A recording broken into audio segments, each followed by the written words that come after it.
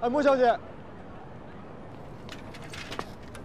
哎，你怎么在这儿？啊，本来我们是要去机场的，但是轩哥说他想见你一面。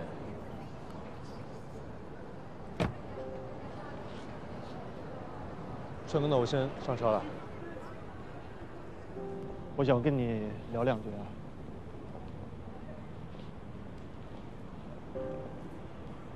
我马上要回国了，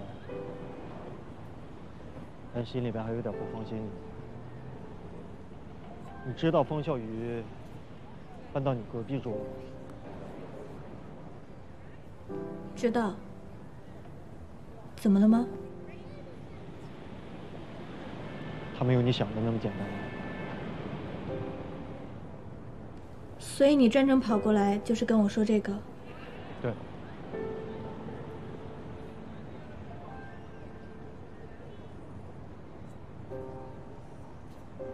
谢谢你的关心。至于我和他是什么关系，我自己心里很清楚，不劳你费心了。那该说的也说完了，路上注意安全，一路平安。等一下，你喜欢他吗？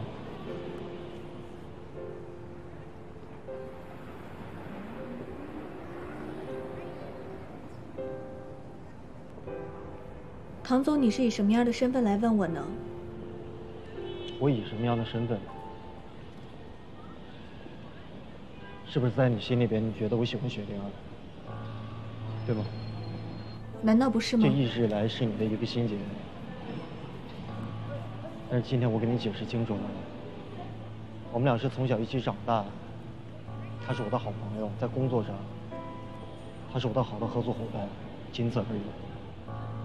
如果你真心的相信我说的话的话，就不要听周围的任何人跟你说任何的事情，他们的想法代表不了我，懂了吗？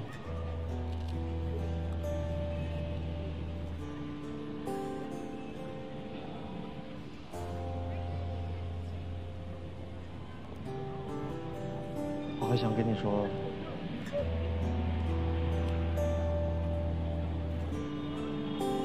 我喜欢你。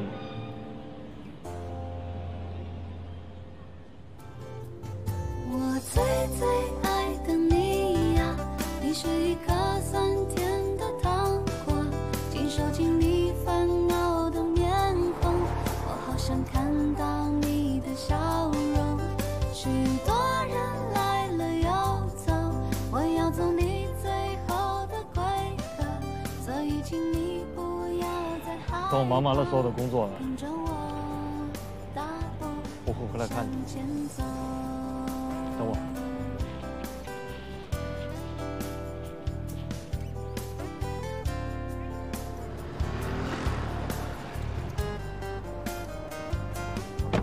轩哥，那我们走了。你世界上最温柔的包容，当你感觉到累，我是你最柔软的枕头。我想要他刚刚亲我了。你亲口说你也爱我，我是你在无尽的夜不灭的烛火。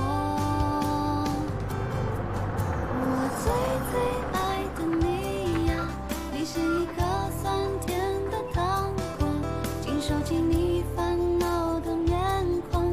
我好想看到你的笑容。许多人来了又走，我要做你最后的归客，所以请你不要再害怕，跟着我大步向前走。我最最爱的你呀，你是我最昂贵的奢求，不管地球怎么样转动，你在我眼中。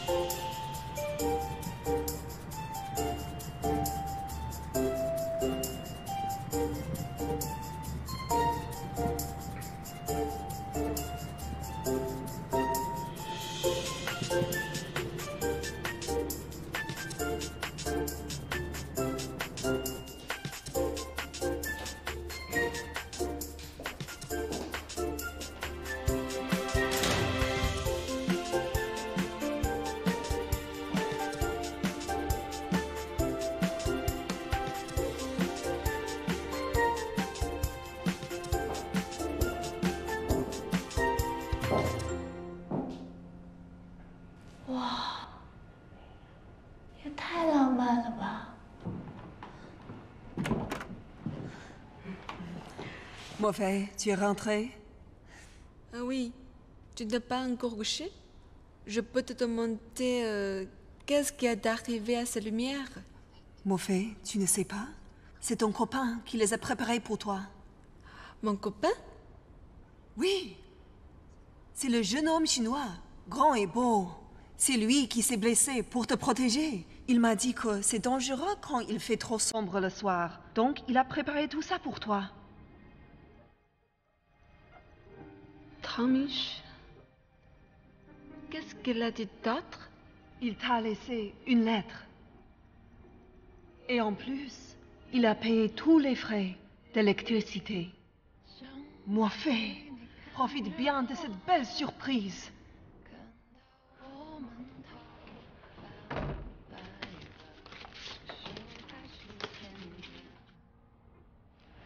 我不能保证你在巴黎的每一天都是晴天，但我希望这些灯可以照亮你的每一个夜晚。原来他是喜欢我的。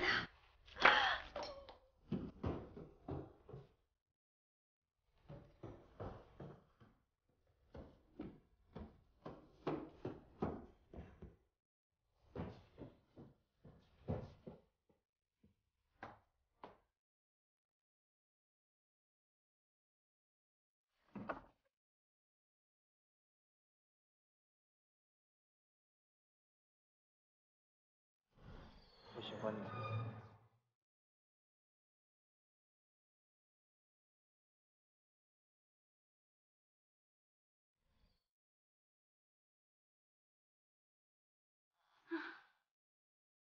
好想做梦。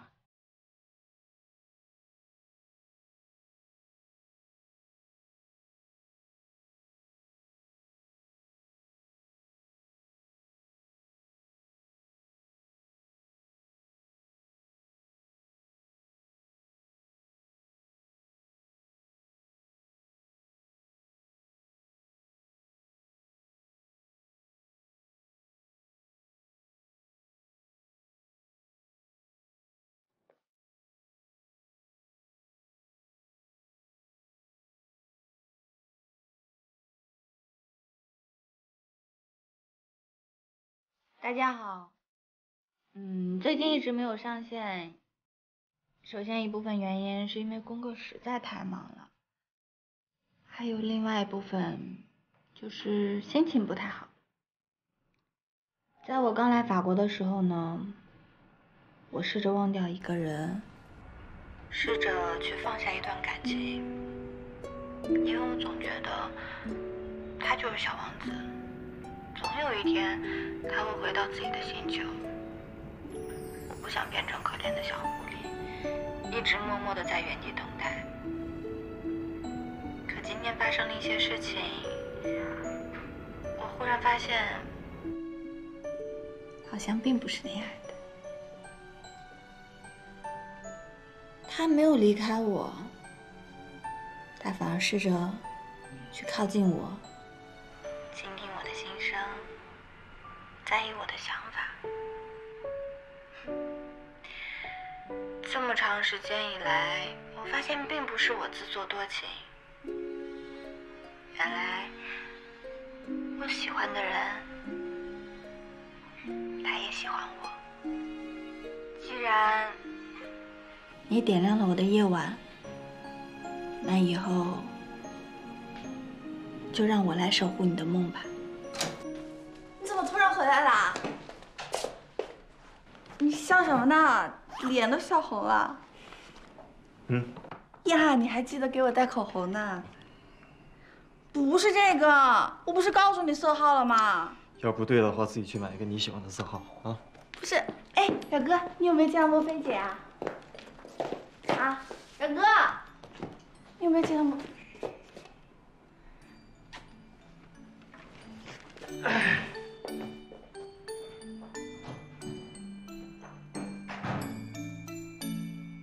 莫菲，你在给谁做衣服呢？学校要求我们呀做一件成衣交上去，我打算做一件华服。华服啊，就是中国元素的服装。前2年呢，我申请学校都是用西式的建材。今年我换了个思路，用了中国风的元素。结果你猜怎么着？我就站在了这里，所以我想安德利肯定也喜欢。你是打算用唐总送的布料做这块吗？你到底怎么想的呀？你是不是喜欢唐总啊？唐总呢，深沉内敛，不苟言笑的样子，又酷又帅。方小鱼吧，虽然看起来有点不太靠谱，但是他幽默，外形还俊朗，不太好选。莫非，我跟你说话呢。我说今天天气不错，要不我们一会儿去踏青吧？你少跟我扯开话题啊！我还在等你回答我问题呢。哎呀，这谈恋爱又不是去菜市场买菜，想买哪个就买哪个。可是唐明轩和方笑鱼啊，这么两个优秀的人，你闭着眼睛选都不会有错的。我知道。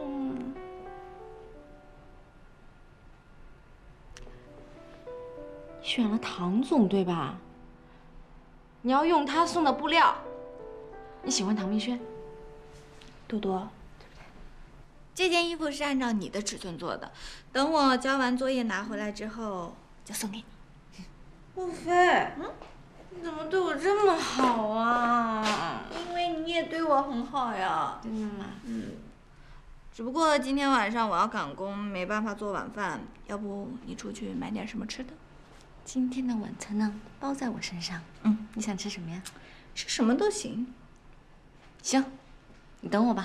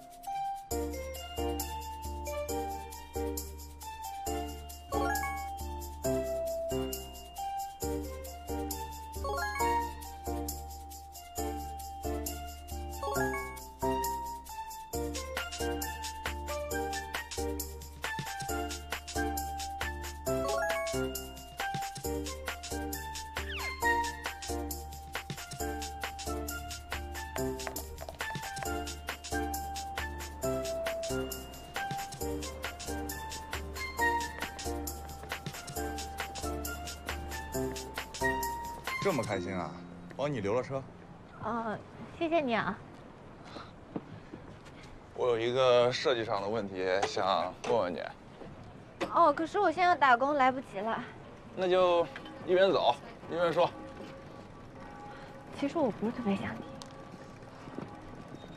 不想听我说话，想听唐明轩说话。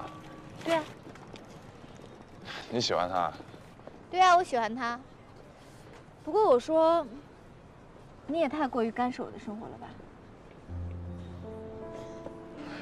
我只是想提醒你，他并没有你想象那么简单。再见。康不是挺开心的吗？小玲姐，你今天怎么有空约我出来喝东西啊？你不是很忙的吗？我有东西要给你啊。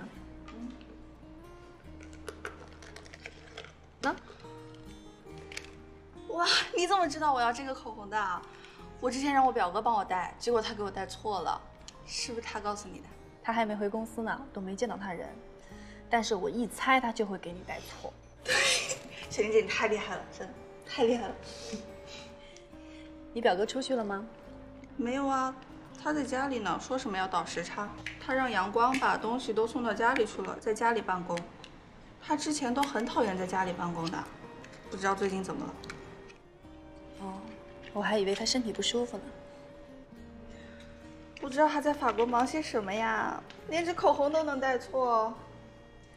估计忙着跟漂亮的法国姑娘约会去了吧？怎么可能啊？谁看得上我表哥呀？哎，之前不是有一个参赛的设计师，他也去了巴黎吗？莫非姐吗？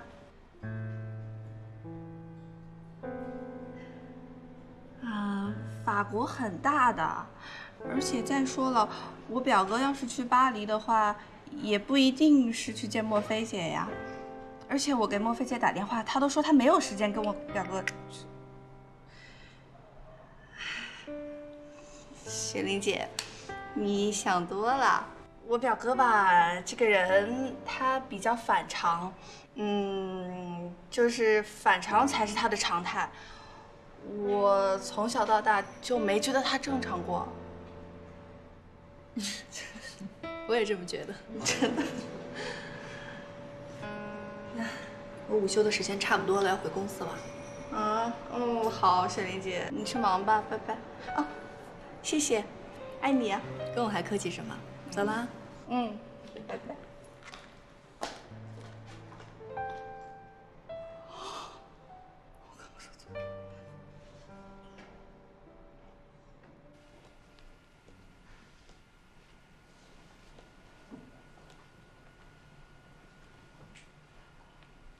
轩哥，哎，这是那个 SLC 发来的邮件，您看一眼。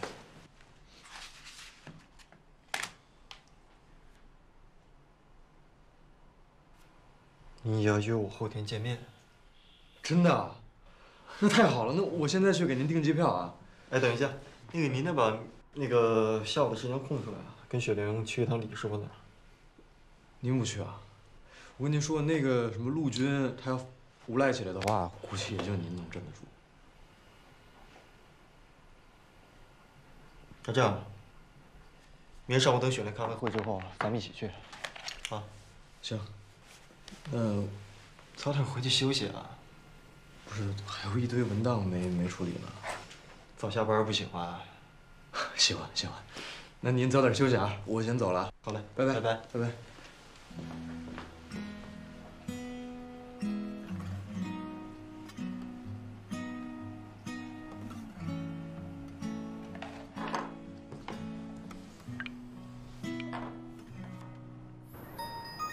是太阳指引的方向，你在的地方会瞬间变晴朗。是那天你留下的花，它微笑模样像天空晚霞。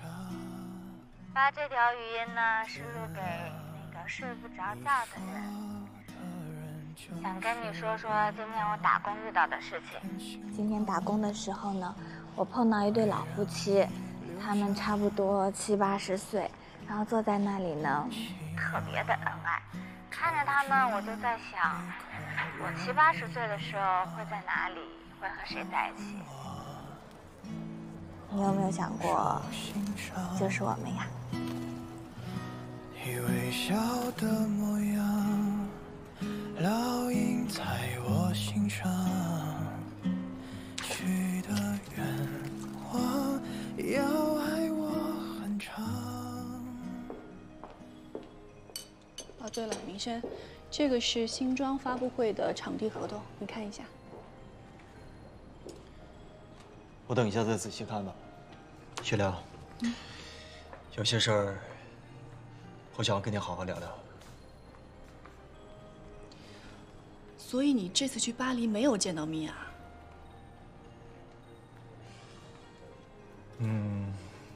昨天晚上米娅给我发了一个邮件，而希望我过去当面聊一下。那就好。明轩，我真心希望你能谈下 SLC 的项目，这样我就不用回家听到我爸说那些风凉话了。你都不知道，因为我支持你去巴黎，他老人家都跟我怄了好几天的气了，还说什么白养我这个女儿了。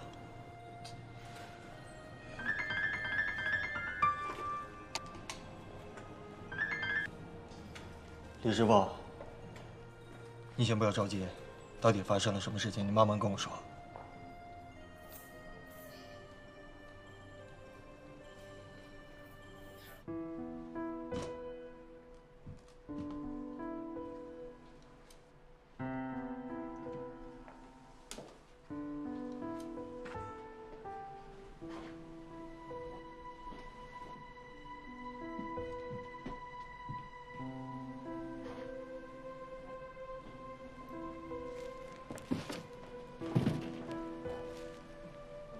新的秀馆还没有安装安保系统，所以什么都查不到。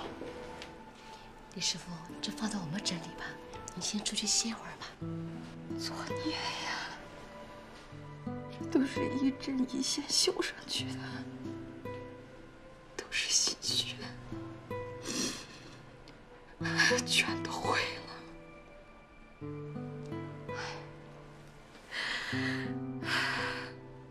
这可怎么办呢，唐总？雪莲，你先带师傅去休息一下。李师傅。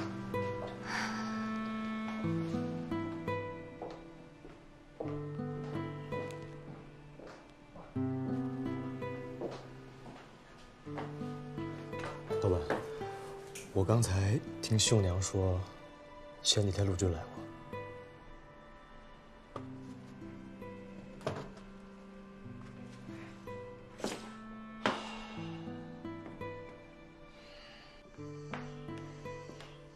过，来，喝水。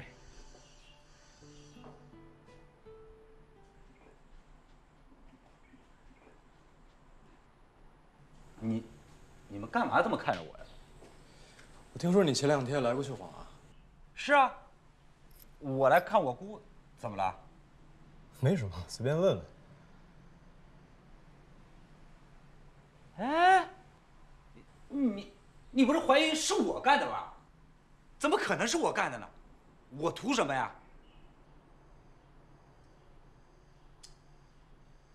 陆军，我告诉你啊，这个新秀坊跟你没有半点关系。如果你心里不服，你可以去告我。我是我六姑的亲侄子，我凭什么不能啊？陆军，别在这大喊大叫的，吵得我头疼。不是姑，他们冤枉我，把脏水往我身上泼。你先回去，有事我再叫你。哼！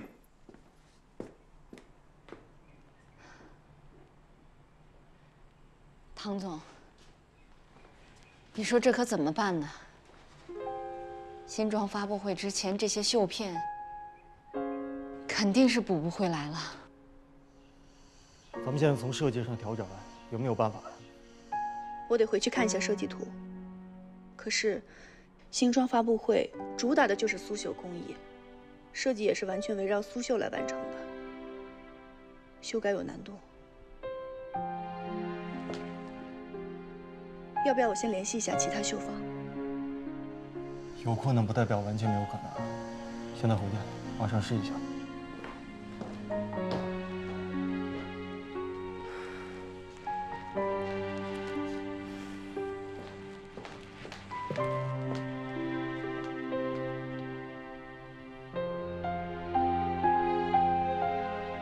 宣布。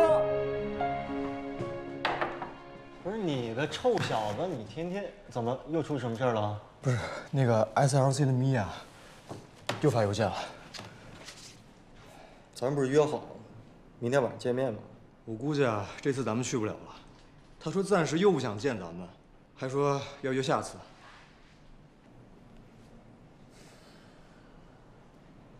又下一次。就是说呀，这一次又一次的变更时间，他们真太过分了。咱们还是去看一下。行了，那我去准备一下。荣光，哎，算了，取消。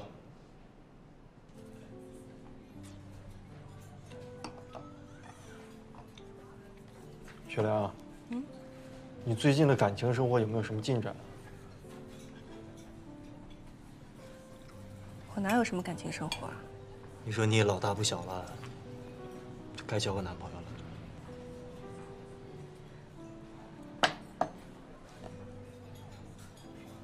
明轩，这么多年我这么努力，做的这一切都是为了谁？你不清楚吗？从小到大，我心里在乎的人只有你一个。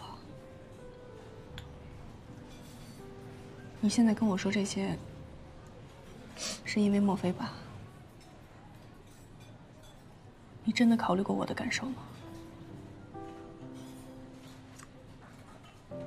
既然你跟我说到莫非了，有一个事情我一直想问你一下，就是在我去法国之前，你是不是有找莫非说过什么呀？你现在是在质问我吗？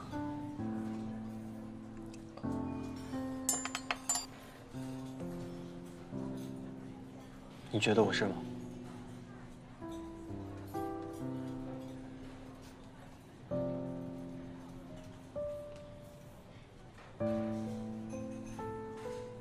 吃饭吧。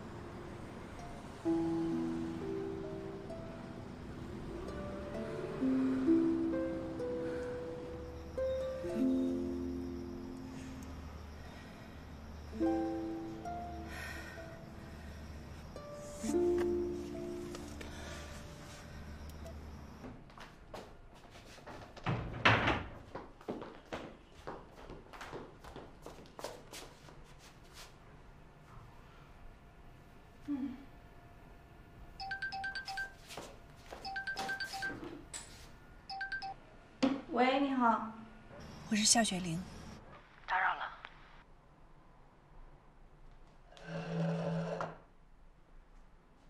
不会，您找我什么事儿？在那边学习还顺利吧？嗯，挺顺利的，谢谢夏总监关心。明轩这次去法国，他有找过你吧？您想说什么呀？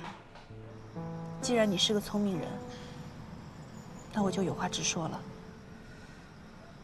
莫非，我知道你对明轩一直有一些想法，但是我要告诉你，请你把你的那些想法用到别的男人身上去。您说这些是想表达什么呢？莫非，我在米兰布雷拉美术学院学了4年的油画，为了可以帮到明轩，我放弃了做画家的梦想，改去学了服装设计和商业管理。在明远的这些年里，我跟明轩的关系，大家都是有目共睹。你不要认为你的出现可以破坏这种关系。您为明轩付出过什么，做过什么都跟我没关系，所以你也不用告诉我。还有，我想说的是，明轩他是一个成年人，他做什么样的选择，我们2个都没有办法左右。看来我真的是小看你了，没想到你心机这么重。说到心机，我可比不上您。宴会结束那天，您故意绕路把我带去唐家，不就是想告诉我知难而退，让我自己主动退出吗？夏总监，我说您不累吗？你把事情想得太简单了。你以为你们只有爱情就够了吗？难道你真的认为你跟明轩可以在一起吗？不然呢？像您一样吗？您应该也知道，强扭的瓜不甜吧？莫非我想要问问你，除了爱情，你可以帮到明轩什么呀？你可以帮到明轩的事业吗？你不可以，只有我可以。不要因为你一时的犯蠢，毁了明轩，毁了明远。夏总监，你把我想得太厉害了。我只是一个小小的留学生，没有办法毁掉明远，也没有办法毁掉明轩。好，如果你真的可以做到安分守己，那我倒是要谢谢你。如果我是你的话，我根本不会打这个电话，因为足够有自信的人，根本不需要虚张声势。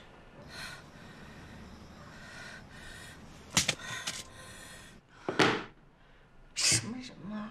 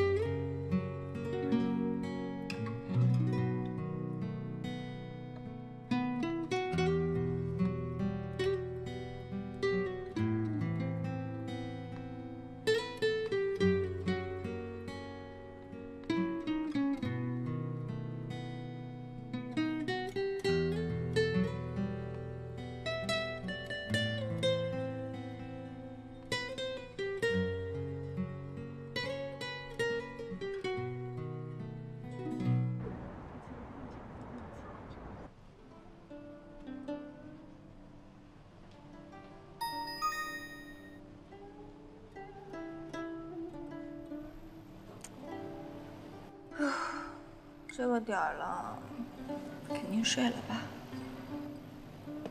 嘟。你怎么来了？怎么了？心情不好呀？没有啊，就是大晚上的，你跑来干嘛？我来吃饭呀，这不是餐厅吗？啊，那菜单给你，想吃什么随便点，但是快点，我们要打烊了。你这是怎么了？跟我生气呢？不会连朋友都做不了了吧？你要真这么觉得，那我现在就走。没有啊，我只是有点累而已。没跟我生气就行。那你是怎么了？整个人都蔫蔫的，跟打了霜的茄子似的。想吃什么？告诉我啊。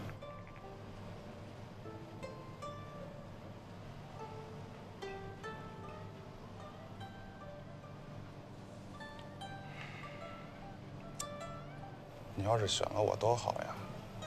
我现在就带你满巴黎飞了。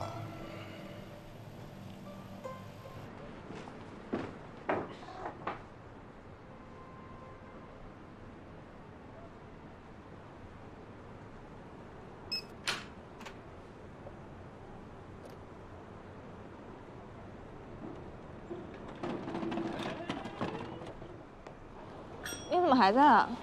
我也要回家，一起走吧。走吧。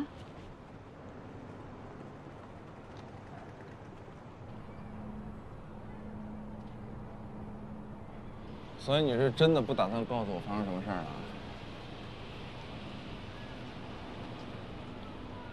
不会吵架了吧？发现他真面目了。你上次跟我说，他不简单是？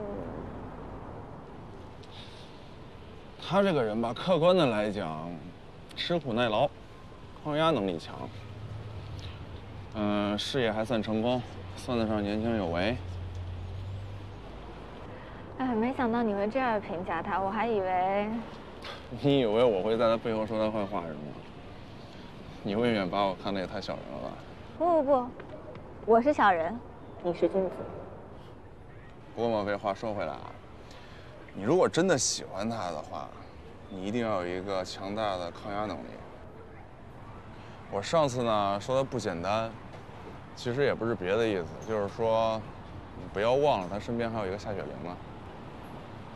他双方父母早就认定了他们俩是一对儿了。其实，夏雪玲今天给我打电话了。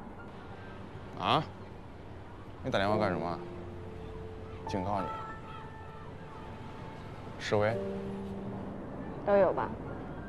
唐明知道吗？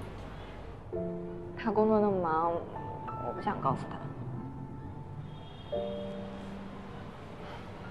你还挺体贴他的。其实唐明轩处理感情问题呢，情商、智商都非常的堪忧的。不过对于婚姻来说的话，必须要和明远捆绑在一起。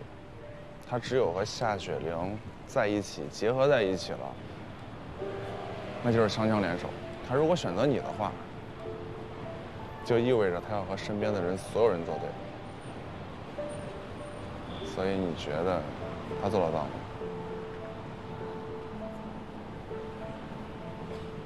唐明轩身上背负着整个明远集团的感情，在他身上只是微乎其微的一小部分。所以你真的确定准备好了跟他在一起吗？时间不早了，快走吧。把这个场地合同给吴总。OK。小刘，进来。夏总监。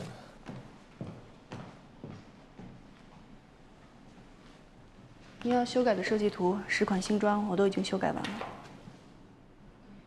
我是按照李师傅那边剩余完好的绣片，再加上这几天赶工可以补上的绣片，对着原稿进行修改的。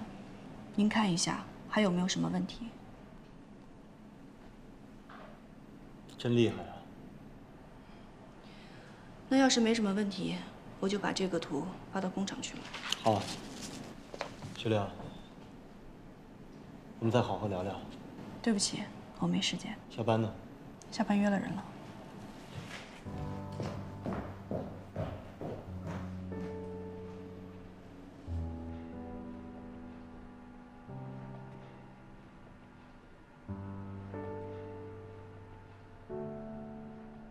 你把事情想得太简单了，你以为你们只有爱情就够了吗？难道你真的认为你跟明轩可以在一起吗？他双方父母早就认定了他们俩是一对儿了。莫非，你知道这地儿怎么去吗？哪儿？哎，电话。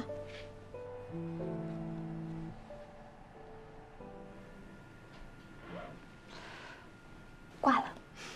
打回去啊，万一找你有急事儿呢？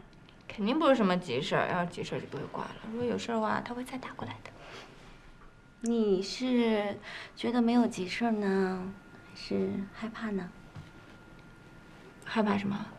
怕他不来哦。你等他3天了，万一唐明轩不来，是不是很失望啊？我才不会。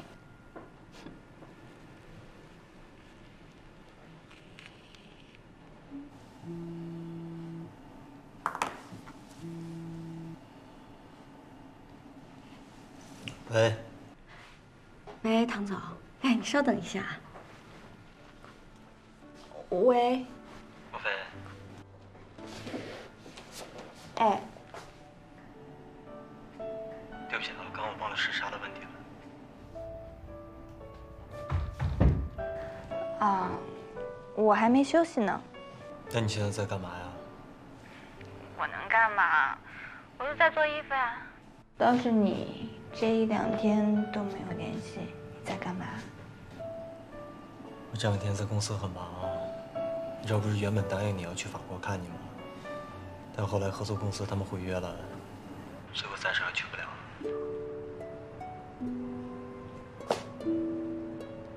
哦。哦。不开心了？没事儿。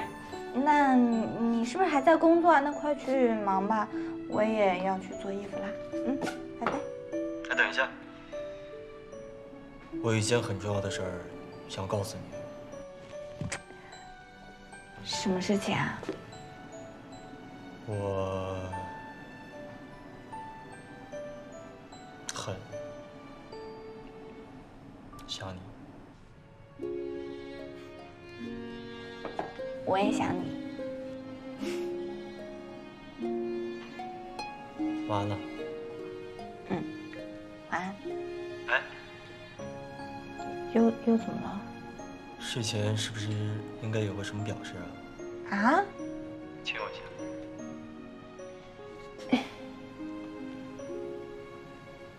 嗯。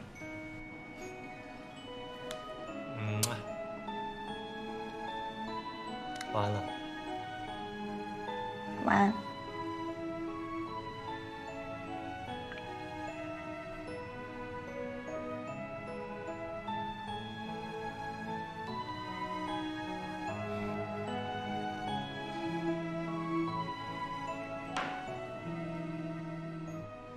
云光，怎么了？轩哥，有工人拍到那天陆军进新秀馆的照片。你等我一下。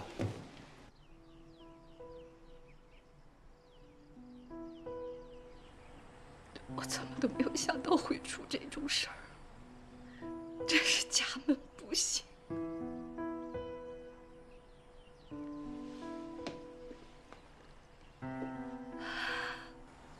可是做错了就是做错了，他应该知道他这么做是犯法的。我知道。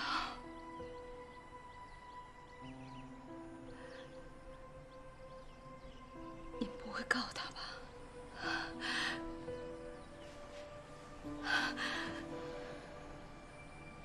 唐总，我向您保证，我一定会把绣片的事情处理好。我可以从南京、扬州、苏州调一些师傅过来，我会把毁掉的绣片全部补上。我们现在先不想这些事情了，你给我一点时间，让我好好想想。唐总，您听我说，所有的损失我来负，而且我向您保证，一定会在新装发布会之前完成所有的任务。就算我救您了。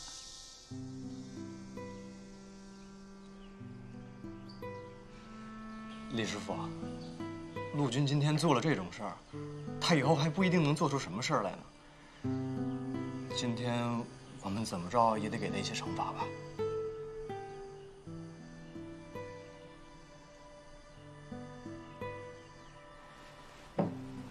喝点水吧。只要您不告他，所有的条件我都答应你，唐总，求您了。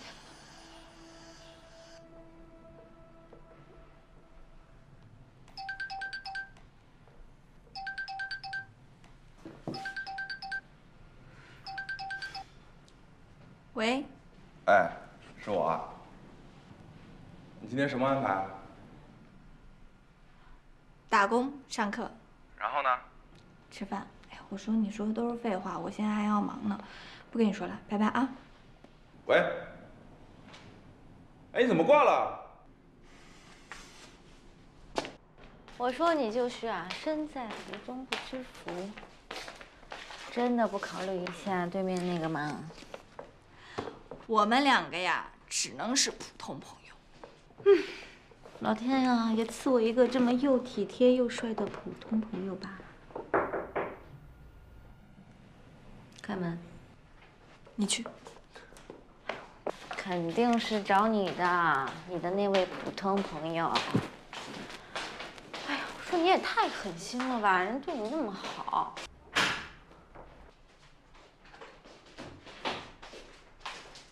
莫非，怎么把我电话给挂了？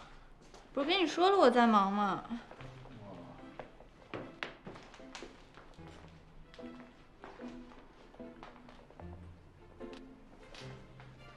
连接处的中式盘和撞色拼接很有个性，腰部的褶皱很好的起到了上下连接的作用，缓解了上衣西式剪裁的硬线条，也让腰部的曲线更加柔美。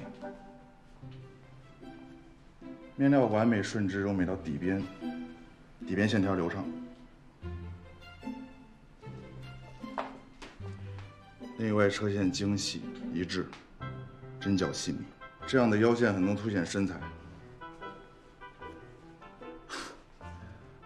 我还以为找不出问题了，腰部这里需要加一层内衬，这样吸汗性更强，衣服和身体接触时就会倍加舒适。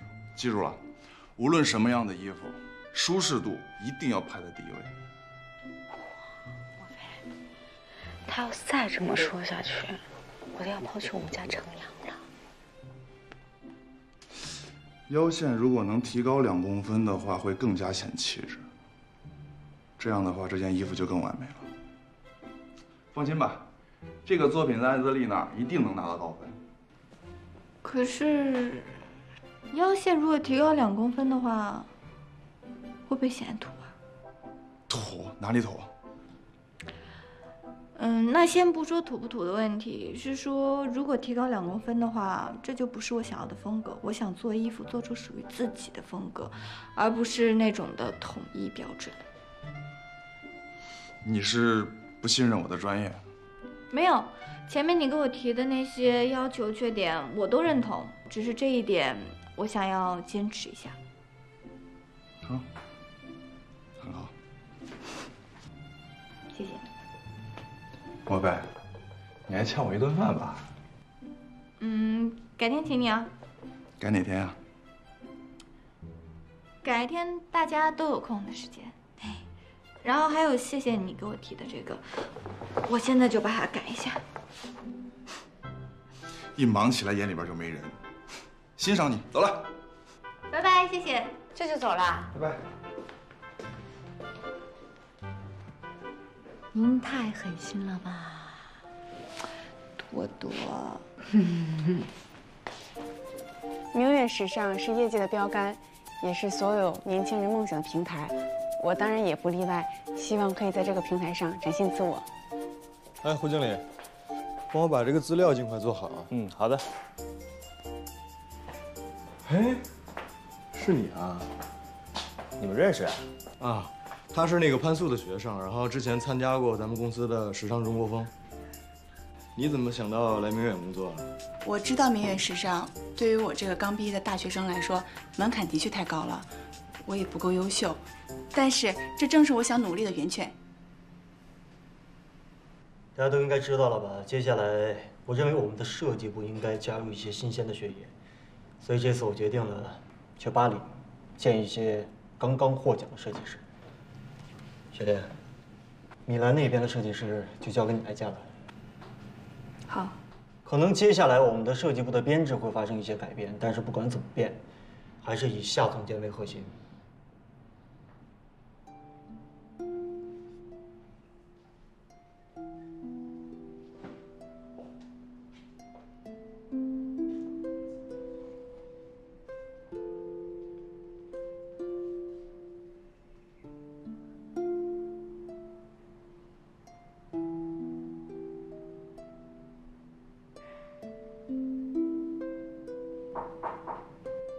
蔡总，这是今天所有通过面试的简历。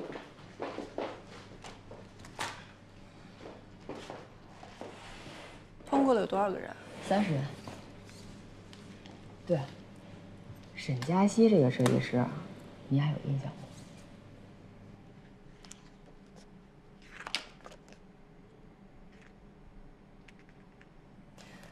这个是时尚中国风的那个参赛者吧？对，就是他。其实按他的资历来讲，基本是要被 pass 掉的。但是我想了想，还是让他过来初试，要不要留下，还是看你的决定。这个是莫非的同学吧？对，就是他。不错。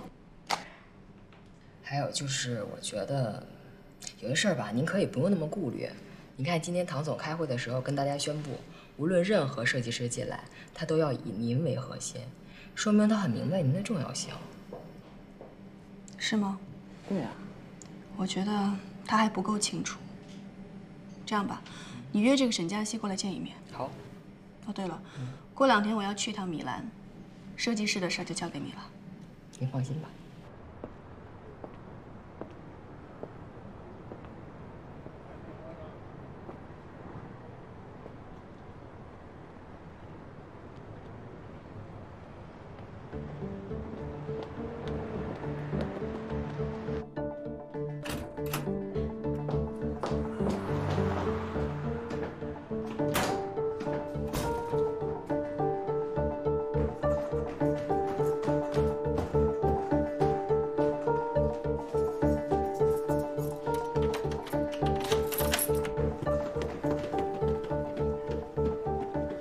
Rends-moi mon collier! Tu ne peux pas entrer! Lâche-moi! Vite, vite, vite, vite, vite! C'est illégal! 莫非，发生什么事儿了？就是他们说我是小偷。Arrête! Le collier n'est pas là. Arrêtez! Salut Yang. Ça fait longtemps. Ça va bien? Ces deux filles sont mes amies. Elle n'a pas volé ton collier. Pourquoi tu es si sûr? Je ne t'ai jamais menti. Tu sais bien. Laisse-les tranquilles, s'il te plaît. Ok. Mais juste pour ce soir.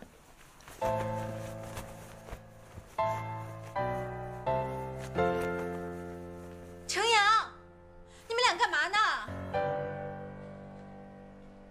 Ta copine est bruyante et moche.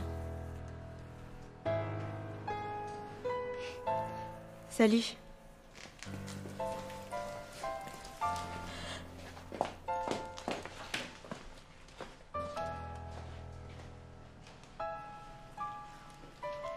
莫非，刚才那女的跟程阳说什么了？翻译。程阳就说项链不是我偷的，他们误会我了。不是这句，他说我什么了 ？Copina 那句。多多，你说话呀！他说你有丑有吵。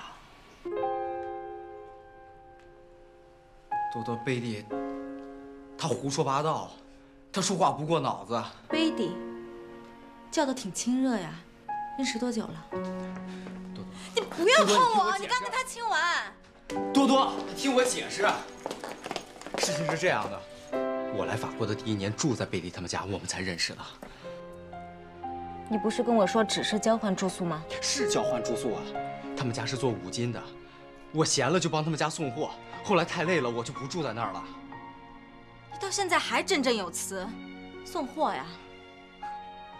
我看他对你可没那么简单。多多，你想一想，我要是想怎么样，我为什么要让你到法国来？那女的都当我的面亲你了，你还要说谎？你刚才看见的情况太突然了，她就是挑拨离间呢。那你们都亲上了，你跟我走。多多，你听我说。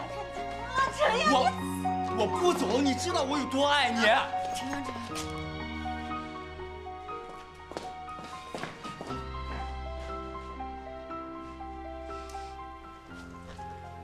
我说你们两个都冷静一点。你帮我照顾好他，有时间的话帮我劝劝他。该错的我都会错，你也回去冷静一下，让多多冷静一点。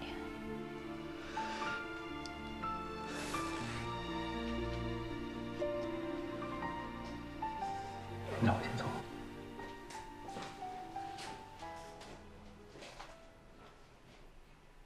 多多，我说也挺烫的，你慢点喝啊。我还想喝一杯。不是多多，你这热巧克力也挺发胖的，你。我怕什么呀？反正我都失恋了。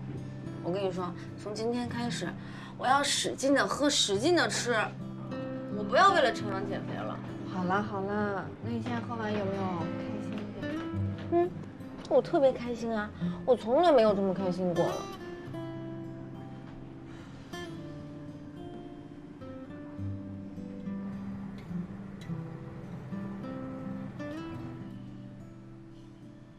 少喝点，这个真的非常发胖。他怎么朝着我笑啊？嗯，那女的，谁啊？对我笑。我进来了，进来了。这是梦境，我之前听你说过我同学。哦。哎，介绍一下，这是多多，是梦境。啊，多多，你好。我听莫非提过你。莫非，这次参观很重要的，我们赶紧过去吧，不然要迟到了。要不你先去，我再陪多多一会儿。啊，没事儿。你先去忙正事儿吧，你不用陪我。那怎么行？你一个人现在这个样子，我不放心你啊。你看我好不容易失恋了，你得给我机会艳遇吧。万一这儿又来个帅哥什么的，你再多碍我事儿。快去。那我走了啊，有事记得发微信啊。